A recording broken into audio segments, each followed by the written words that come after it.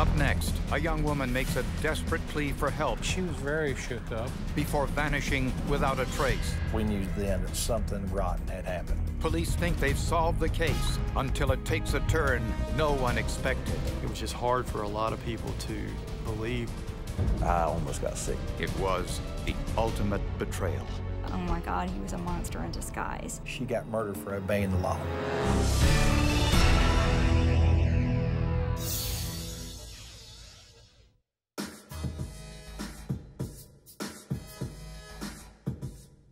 Customers at the men's club in Charlotte, North Carolina could occasionally get a little raucous, but the employees were trained to handle those situations.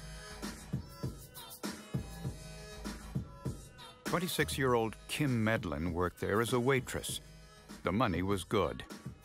She knew how to handle people. She could defuse a situation very quickly. She was beautiful, but she was smart about it. Late one night, as Kim drove home from work, she encountered a road rage incident with an angry motorist. They started passing her, driving closely behind her, blowing the horn at her, things like that. Kim was afraid these men had followed her from work, so she went to the police for help. She was very shook up. It took a while for the police officer to calm her down. She also told them that, hey, I travel this road these nights, and I'm along here about this time. The captain placed a radio broadcast to the other officers that were working on his shift to be on the lookout for this red Jeep and to look out for her if they saw her on the roadway. Unfortunately, this didn't help. 2 weeks later, police found Kim's abandoned Jeep on the side of the road. The engine was running and the lights were on. Everything was in working condition. We knew then that there was something rotten had happened. Kim's purse and her money were still in the Jeep, but strangely, her driver's license was missing. There was certainly no logical explanation as to why Miss Medlin had left her vehicle. The first thing we attempted to do was to determine if, in fact, a crime had occurred. The next day, a search team found Kim's body 1.5 miles from her car, hidden under some debris. We watched the news, and my wife looked at me and she says, "I've seen enough. It's her." So we turned off the TV and unplugged all the phones and just went to bed. This was not a robbery. Her wedding band, wedding ring, there was a necklace still in place around her neck. Those items that would have potential value were still present on her. The autopsy revealed Kim had been beaten, kicked, and strangled, but there were no signs of sexual assault. There were several blows on the back of her head and neck and her back area that would have been consistent with blunt force trauma. Our theory is that she was knocked down from behind. She was stomped on her back, and she had something pressed up against the front of her neck. And there was evidence that Kim's wrists had been bound, but the bindings were missing. Typically, if the killer takes the time to tie them, restrain them, tape them, I've seen duct tape, different things, I've never seen it removed. It was very unusual. And the murder took place on a deserted road outside of town. By this time, the killer could be long gone. To find Kim Medlin's killer, investigators needed to retrace her steps in the hours before her murder. Kim left her job at the men's club around 2 a.m. Her cell phone records indicated she called her husband, Bridger, at 2:15 while driving home. Which was their custom.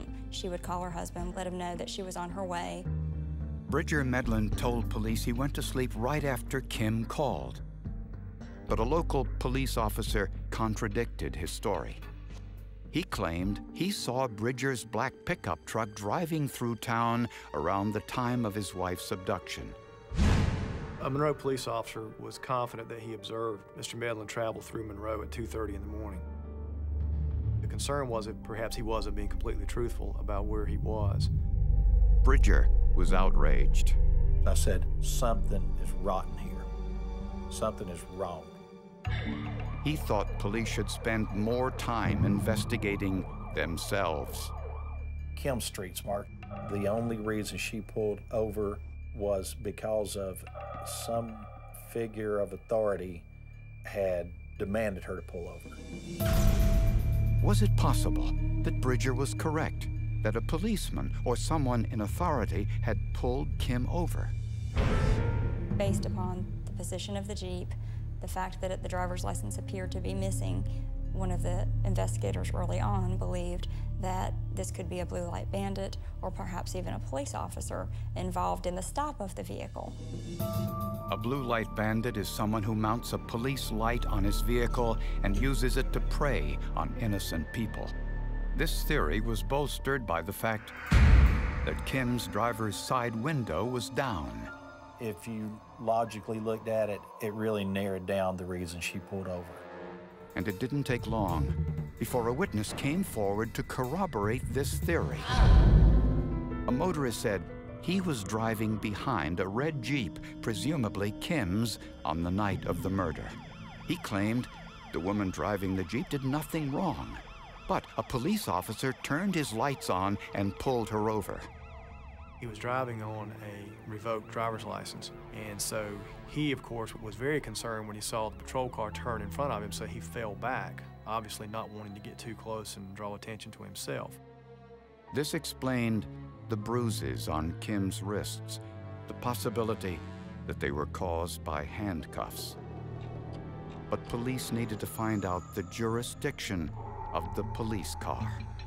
So we actually used that same witness and we did what we called a police car lineup. The witness identified the police car as one from the city of Monroe. But that police department had a 110-man force, and it could have been any one of them, since they can use their vehicles while off duty. So investigators tried to find some way to narrow it down. And latent evidence expert Ricky Navarro looked for clues on Kim Medlin's clothing. That's when he noticed a print on her sweatshirt. At that point in time, I could not determine whether I was looking at a footwear impression or some other type of object that left that impression on the sweatshirt. Using alternate light sources and high-speed cameras, Navarro concluded he was looking at the heel of a shoe. It was a type of shoe that was not flat from toe all the way back to the heel. It had a distinct heel in it, which like some of your hard-sole shoes would have, not like your athletic shoes would have. And there was a distinct V, or chevron pattern across the print. At first, Navarro's search yielded no results. The chevron pattern I had not found in any other footwear manufacturing companies that I looked at. But with a little more research, Navarro discovered the shoe was made by the Thorogood Company in Wisconsin. They made quite a few different styles, I believe approximately 17 different styles of uniform shoes. Many of these shoe styles were worn by police officers. This particular shoe was 831 style -6114, and that was the only shoe that Thorogood put that sole design on at that time. All the other shoes had a completely different sole design from that one. Navarro measured the print on Kim's sweatshirt and determined that the killer wore a size 8, 8.5, or 9 Thorogood shoe. The question now was to find the Monroe police officer wearing them. Investigators now suspected that Kim Medlin's killer was a Monroe policeman, and they no longer believed that her husband Bridger Medlin had anything to do with her murder. They also discovered that Bridger was not driving his pickup truck through town after midnight, as one of the police officers claimed. That particular intersection was being videotaped through a ATM machine from a Wachovia bank, and it actually picked up the image of my truck coming through that intersection after 4 a.m. This was after Bridger was notified by police and was headed to the scene of Kim's abandoned car. That was the first and the strongest rock-solid evidence that I was where I said I was. Investigators were also sure that the killer wore size 8, 8.5, or 9 Thorogood brand shoes. Police personnel records showed that only 3 members of the Monroe Police Department wore this make and model of shoe in that shoe size range. Of the 3, 1 was working at the fire department on the night of Kim's murder. He was assigned to sort of a stationary duty that evening where he couldn't just get in a car and drive around. He had to sort of be there at the department.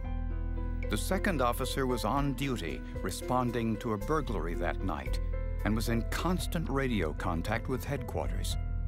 The third, Josh Griffin, worked that night until 10 p.m., then went off duty.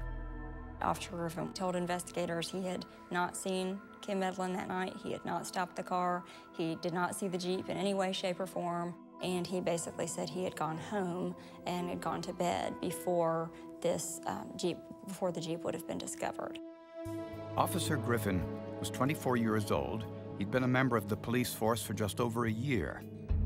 When investigators searched Griffin's police car, they found nothing suspicious.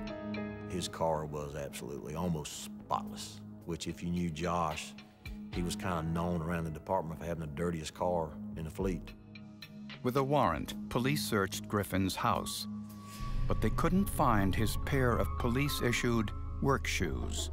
Mr. Griffin told me that he had thrown those shoes away because they were damaged on an accident scene investigation.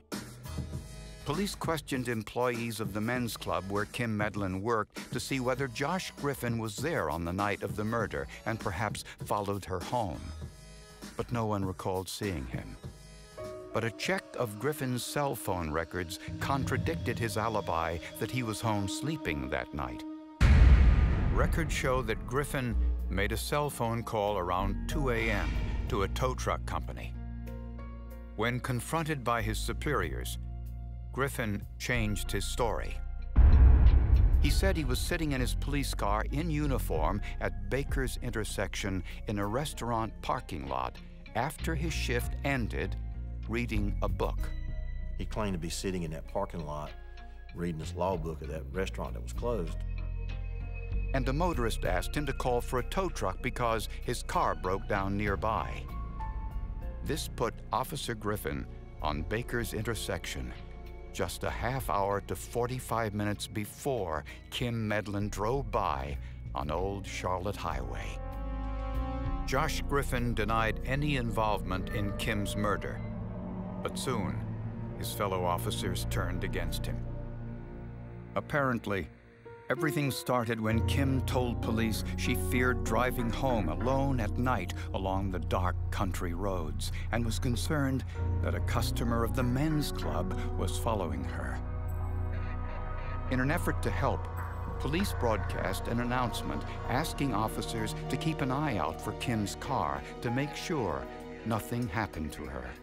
And we know from the investigation after the fact that Mr. Griffin was, in fact, out and listening to that broadcast that evening. The evidence shows Officer Josh Griffin took an inappropriate interest in Kim Medlin.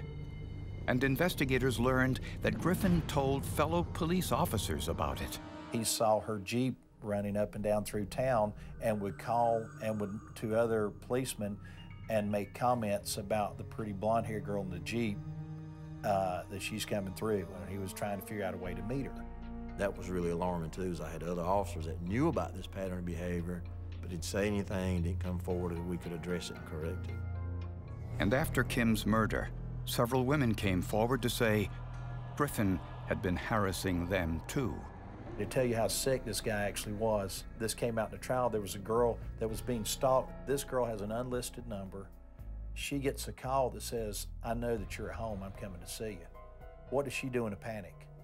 She calls the police, she calls 911. Who's working? Who responds to the call? Josh Griffin. But for a murder conviction, prosecutors needed more than circumstantial evidence. Could they find anything stronger? Prosecutors say that Kim Medlin's abduction and murder was the ultimate betrayal, perpetrated by a police officer hired to protect and serve, not abuse and suppress. I think it was just hard for a lot of people to believe that a local guy, a nice, young, on the surface young man who was an all-American kid, could have committed a violent crime of this type. On the night of the crime, Griffin ended his shift around 10 p.m.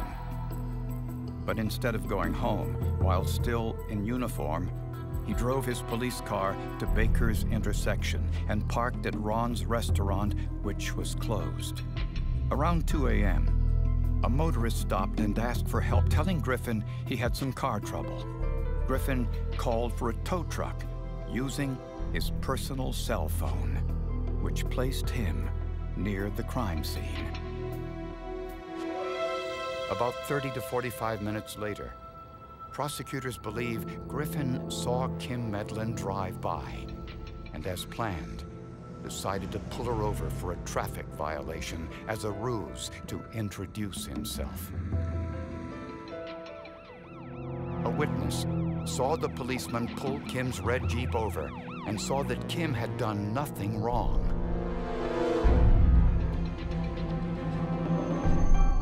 Prosecutors believe Griffin asked Kim for her driver's license, then asked her to join him in his patrol car while he ran her license plate number.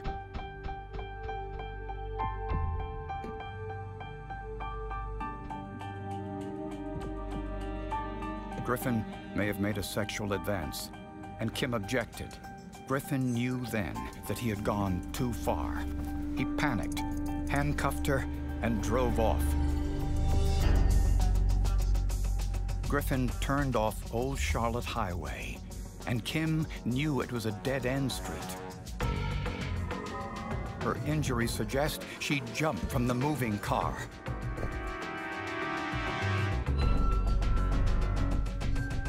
Griffin caught up with her, struck her on the back of the head, stomped on her back, breaking her neck and leaving the distinctive foot impression. He then strangled her to death, probably with his police flashlight. Before he left, he removed the handcuffs and covered her body with debris. I still can't imagine what happened and what transpired in those few minutes, the last few minutes of Kim's life. If I had an officer that was doing this, I didn't care who it was, it shouldn't happen. Nobody should suffer and die the way Kim Medlin did. But to get a conviction, prosecutors needed to prove Josh Griffin was the killer. With not having any DNA, they actually had to build their case around that footprint. According to personnel records, Griffin was the only officer to wear a size 8.5 Torino-style Thorogood shoe. So Ricky Navarro took a new pair of these shoes, made an inked impression, and compared it to the shoe print on the back of Kim Medlin's sweatshirt. Navarro believes it was the only one that could have created that impression. My job is not necessarily to positively identify everything that comes in here. My job was to just render an opinion, and at that point in time, it just had to go where it had to go. None of us ever want to believe a police officer would do something like that, especially one that you work with every day and every night, and your life is dependent on. In February of 1998, Officer Josh Griffin went on trial for first-degree kidnapping and first-degree murder. He pled not guilty, but the evidence was clear, and he was convicted of both charges and sentenced to life in prison. 3 years later, Griffin asked to speak with investigators, and on tape, he finally confessed. I don't know what his motivation was, but I just know what he said. He admitted stomping on her back. He admitted choking her with a flashlight. He admitted handcuffing her. He admitted cutting her driver's license up into 1,000,000 pieces and flushing it down the toilet. Of course, he admitted to all the lies. He told me that he actually disposed of those shoes right after this happened. He said he threw them in a dumpster behind the local Kmart. Because of incidents like this, officials now caution motorists to be suspicious of any vehicle with flashing lights, particularly if driving on a dark, deserted road at night. You put a signal on as if you're going to turn, and you wait until you get to a well-lit area that's a public place where there are other people. I've done that since this case, and I'm married to a police officer. But I don't take my safety for granted, and I hope that no one else does either. In a case without much evidence, a partial shoe impression on a sweatshirt was all that was needed. Without the footwear impression, I doubt we would have obtained the conviction that we did. I mean, in essence, that footwear impression was the signature of the murder weapon. You've got to have something, or something in this case, and one of the big somethings in this case was her sweatshirt with the evidence of her murder on her back. And of course, one of the murder weapons in this case was Mr. Griffin's foot, as strange as that may sound. The real clincher was the shoe print. That led a piece of evidence that you cannot deny. It's there in black and white.